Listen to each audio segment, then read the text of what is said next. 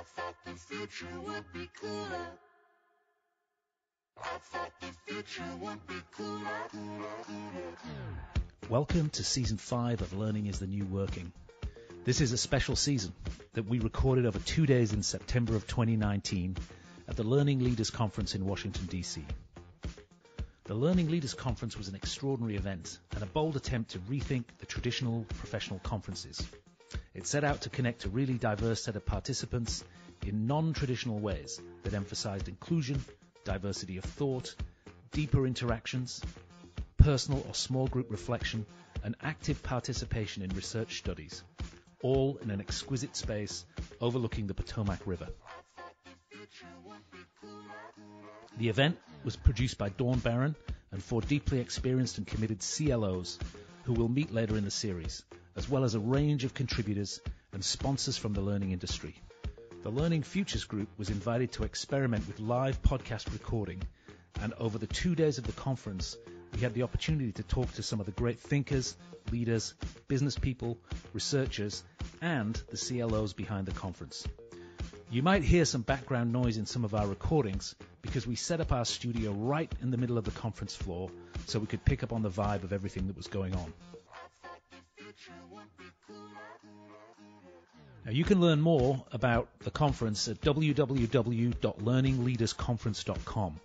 And we've also curated a set of links to information about and content from our interviewees.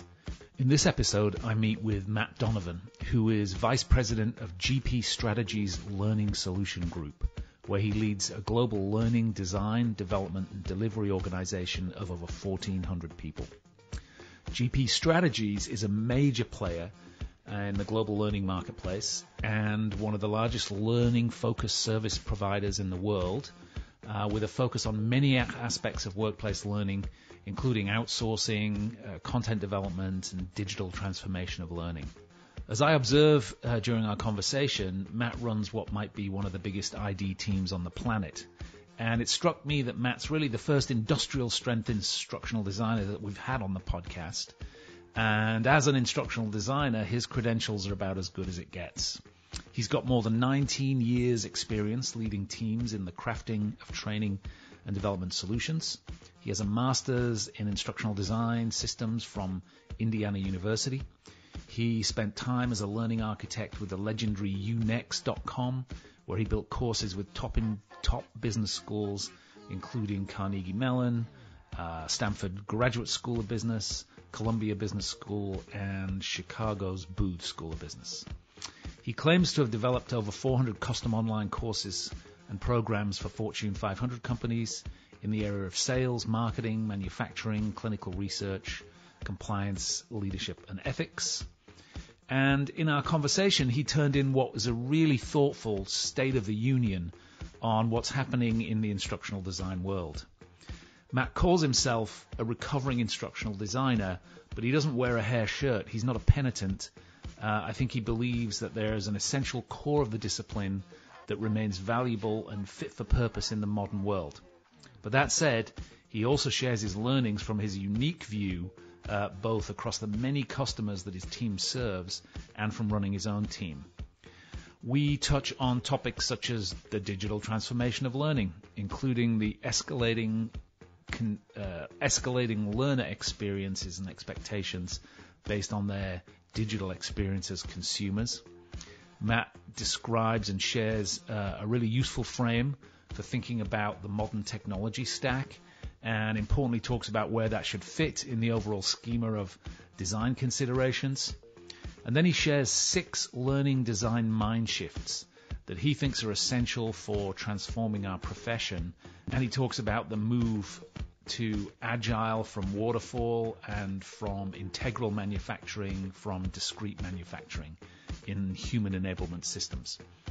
Matt believes that the core principles of instructional design will hold true, but there's hard work that the profession will have to do to modernize and stay relevant.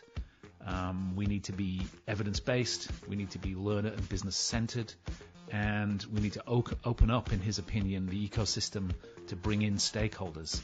After all, he says, we're not instructional psychics. Last but not least, we get a quick glimpse into GP's Innovation Kitchen, which is an evidence-based evaluation of learning platforms and tools that GP strategies use to road test and prototype approaches.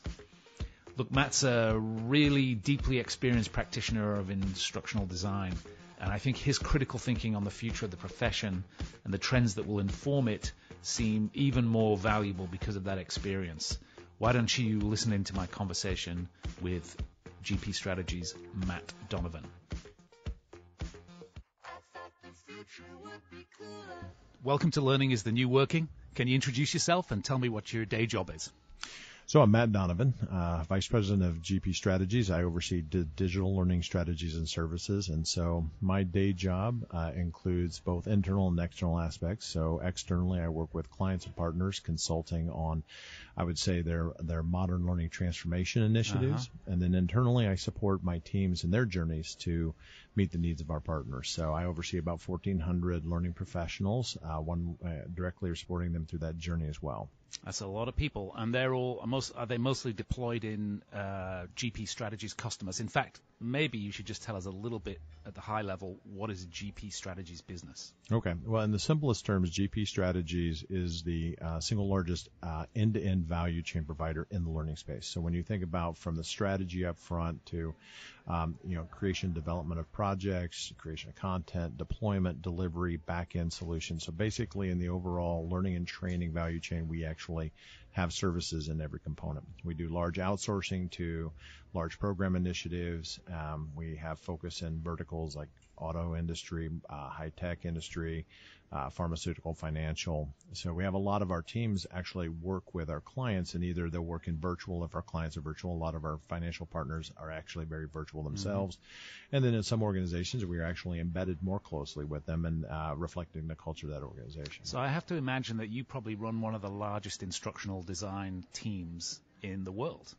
It's a really massive number of people. It is, and it's really complex. And when you think about how they're meeting several partners on their evolution and their journey, they're at very differing stages of the kind of value they're delivering to the customers and meeting them where they're at. So it is a large organization with a lot of complex needs. Now, Matt, where do you live? What part of the world do you live and operate in?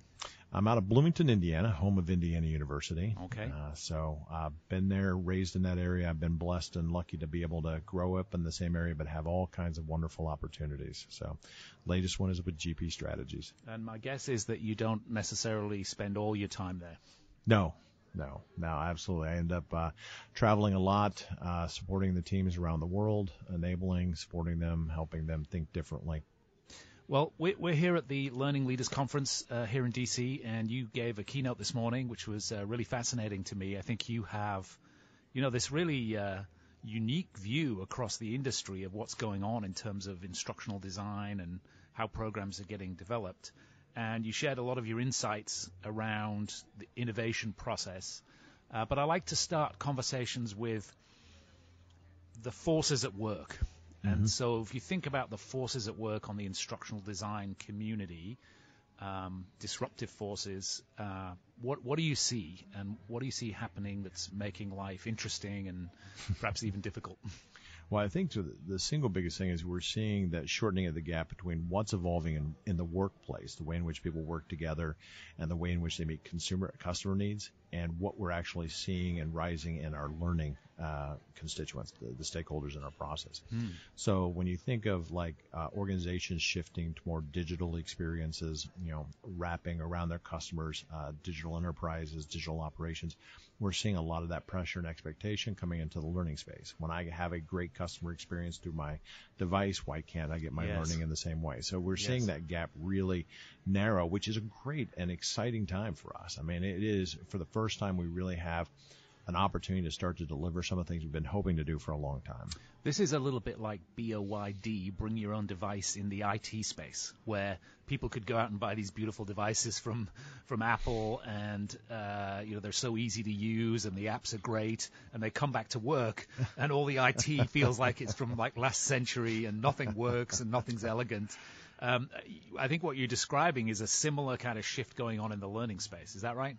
Yeah, absolutely. Absolutely. I think I had that same kind of experience with, why is my expense reimbursement system so clunky and difficult when it seems to be so easy on my iPhone to send somebody a Venmo request? So, and then the same thing in the learning space. Why can't it be as easy as Googling something to find it? And there's a lot of complexity behind that, but I think it's good to have that benchmark because now we have a shared goal of what are we going to, a vision that we can build off of. And that's been the hard part, is having a unifying vision. So it can be, a challenge, but it can also be, I'd say, a benefit to us because we have a direction we can go to. Can we deliver the same customer experience, the stakeholder experience that we've been trying to do for our external customers?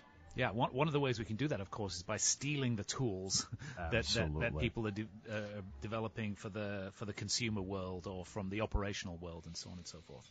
You had a nice slide, which we can't replicate here on radio, but I liked it. You have a frame of reference about how you think about learning technology, and you had, maybe you could kind of walk us through that stack if you can remember it off the top of your head, and then you talked a little bit about how the learning stack and the productivity stack are starting to come together. So can you sketch that out for us? Yeah, I'll try and lay that out. I think so what you're referencing is when I was going back to say, how would I start to look at, the app-ification of the learning industry. So we've had all these new tools come on the sets. And like, if you were doing woodworking, you have a whole range of tools to work with. The question is, what are you trying to do with it? And so what I try to do is a layout from a user or functional approach to it. So one of the top layer you have is kind of coming into, where's our point of entry? Where do the learners need to go for that point of truth to get what they need in order to do things? In the Google context, it's a search window. For us, where does it come in? And so you look at a range of platforms or solutions. You have like a dynamic HTML5 portal that overlays over everything. Sometimes you'll have an LMS as your front place. Sometimes you'll have a curation, but you have a central front door. Yeah. And then the next layer down, you start to look at your measurement and analytics layer. So how will we actually gather data between the platforms? How will we start to draw insights from them, bring them back in? Another layer I look at is how will people actually interact, a device interaction layer. So are they going to be on a laptop, a wearable technology, heads-up displays? Are they going to be in changing a BYOD? Really rapidly. Absolutely. Lots of innovation in that space. And every one of those layers that we're looking at, they're quarterly because they're mostly cloud-based on a lot of those things. So your device technologies, your browser technologies, your connected technologies, all those things are being updated quarterly. So it's a constant state of flux with all these pieces and parts.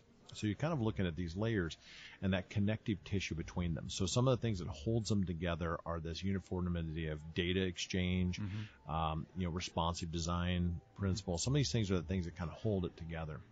So then you kind of move down the list. If you got the devices, you think about your learner experience engagement. You talk about how people are interacting to learn through, for example, I take a MOOC or like the Intrepid platform where it's time-based, but it's spaced and social.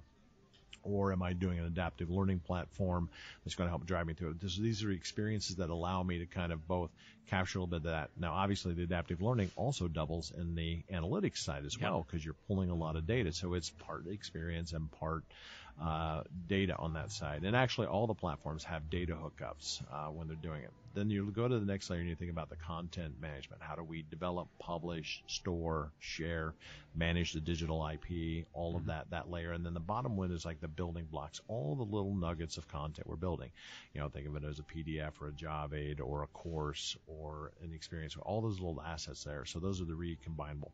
So when you think about that top to bottom stack, all those layers get back to what are we trying to use or achieve with those. And the idea is, how do you think about creating the best or most appropriate experience across those layers? Because I don't think it's just one thing fits all. There's not one platform in our space that meets the entire journey. Yeah, of course. Then on the kind of the right side, you think about the business side. And so we have things like Slack and Microsoft Teams, which are probably really shifting away from the point of a hierarchical email-based structure for work now into the point of collaboration. And that's where we're starting to think of, how do we start to embed, learning and performance pieces into the, proverbial room of requirement, like in Microsoft Teams. So we're wrapping them around the point of work. Yeah. So blending those two sides. So as that over time will kind of blur and, the learning and the work will no longer have these pass-throughs. They will actually be one and the same. So what I love about your model is two things. One is this increasing migration from a portal, a single place of entry, to integration on these kind of new productivity modalities, whether it's Teams or Slack or so on and so forth, just differently. But more importantly,